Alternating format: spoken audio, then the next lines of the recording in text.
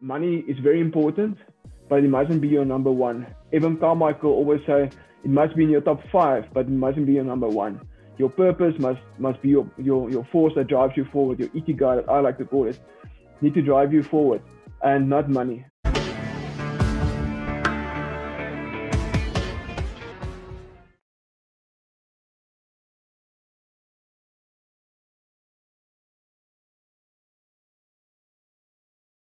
As an entrepreneur yourself, what would be your top 3 lessons of resistance leadership? So I saw the question and I thought I'm going to actually dive real deep into it, because I can give you like 3 just generic answers, and I thought I'm going to do it very practical and actually whatever is implied to me and my past. So my very first, like I mentioned, I was an accountant. Well, I've been an accountant for 20 years, my own practice for 14.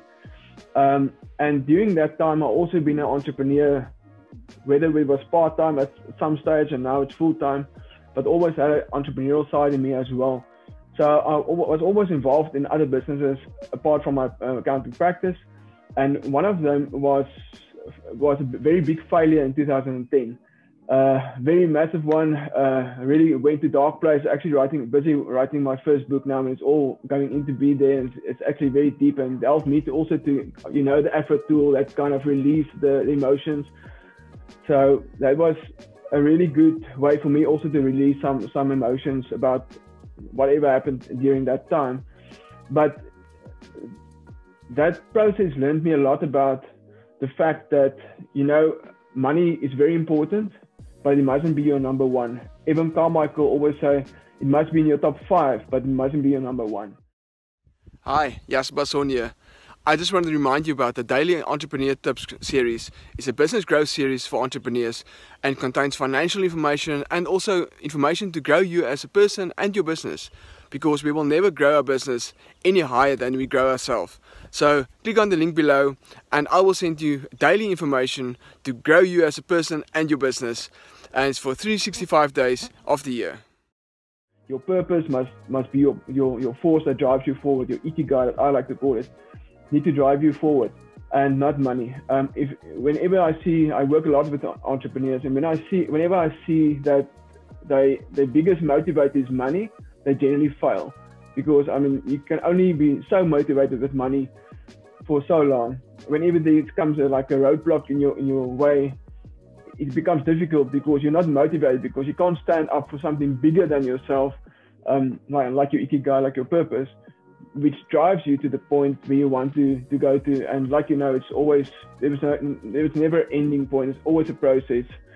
It's never like Robin Sharma would say, it's never a process, it's never an event, it's always a process.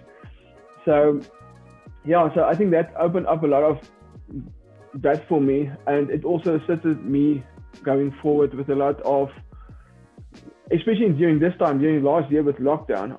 I've seen a lot of these emotions and what's been happening to entrepreneurs here in Africa, well, all over the world, but especially in South Africa. And I've seen myself in that picture 10 years ago, and it was wonderful for me to actually help and inspire some of those entrepreneurs that also go through these dark times right now. So that was pretty much my first lesson. And then I met my partner at Lead Optimizers, and we started a new website, and we're up to like 45 websites right now of generating leads. But it got to a point where we tried to do everything ourselves. Every morning, 4 to 6, I woke up, write the websites, and tried to get that going as well as a part-time. And it just got to a point in 2017 where I actually burned out. And that was my second big lesson. It was really the burnout of, I need to clear up everything. So I need to go to the 80-20 principle. One of my friends, I like to go to the mountains, and we had a nice walk there in the mountain, a nice chat, and he told me about his friend that like almost every 6 months, every year, do an 80-20 principle in his whole life, in his personal life and his business. And I went back that day and I actually evaluated my whole life in my personal capacity, in my business, and took away everything that didn't matter. And I was involved in a lot of things that really just boost my ego, but it wasn't really according to my purpose. So I stripped out all of that things from my personal life, from my business, and I really started focusing on that. And these days, even before I get involved in any business venture, before I take on any monthly accounting client, I would evaluate that client if that's part of my 80-20 principle. If that will, and that's the second principle that I learned from Robin Sharma, is your joy as a GPS, which really serves me a lot. And I need to decide if that person, my friend in my personal life, is that new business associate, new client, really feels my joy, or will actually be a toxic and pull me down as a negative force. And for the listeners that don't know, joy of GPS is really involves 3 elements, 3 P's: people, places, pursuits.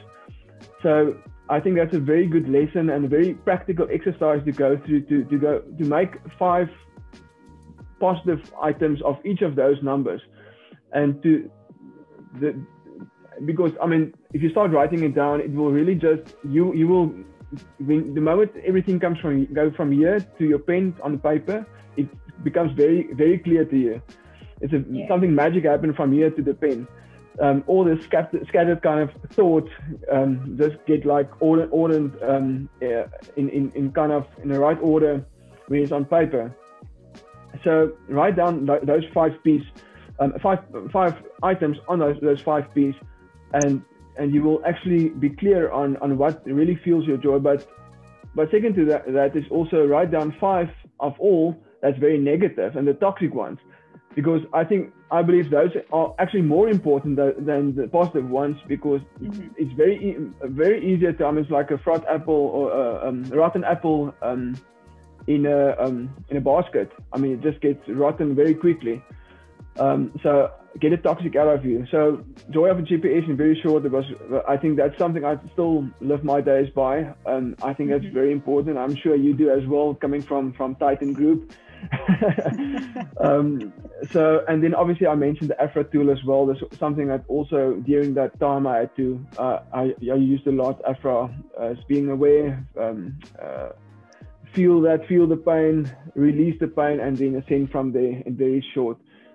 Just to, I mean, that's one of the core ideas of the 4 interior empires. It's just not mindset, it's mindset, mind, body, heart, and soul.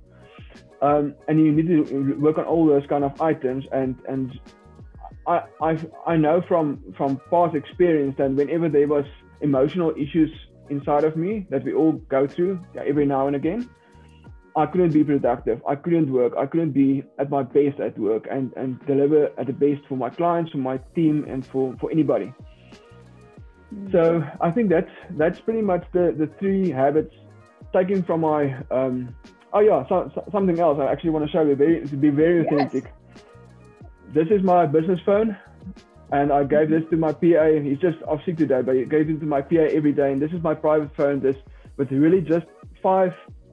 Probably just 5 friends and family on there. So on weekends, I would generally be very quiet with everybody because I won't be on that phone. But it's a great way of put your work in chunks. So for me to prevent burnout and to not to be on social media or on WhatsApp, or these days what they call it Telegram now, all the time.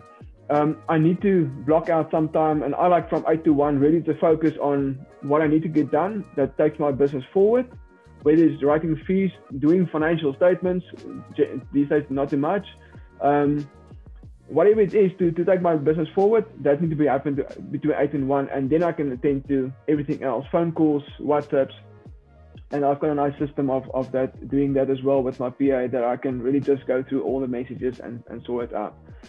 So I think that's pretty much the habits that I incorporate for my burnout in that stage. And then lastly, like you mentioned, generosity. I really started living by my purpose. I found my purpose probably, I realized that probably about a year and a half ago. I really started living it. And as Ian Lopatin of Spiritual Gangsters say, generosity is the secret source of business. So, and I've seen it time and again. Whenever I'm very generous, it's not a trade-off, but it just life does happen. I mean, you can take it from anywhere you want. You can take it from the universe, the Bible, the nature, anywhere you want to. It's law of life. Everything you give out, it returns in abundance.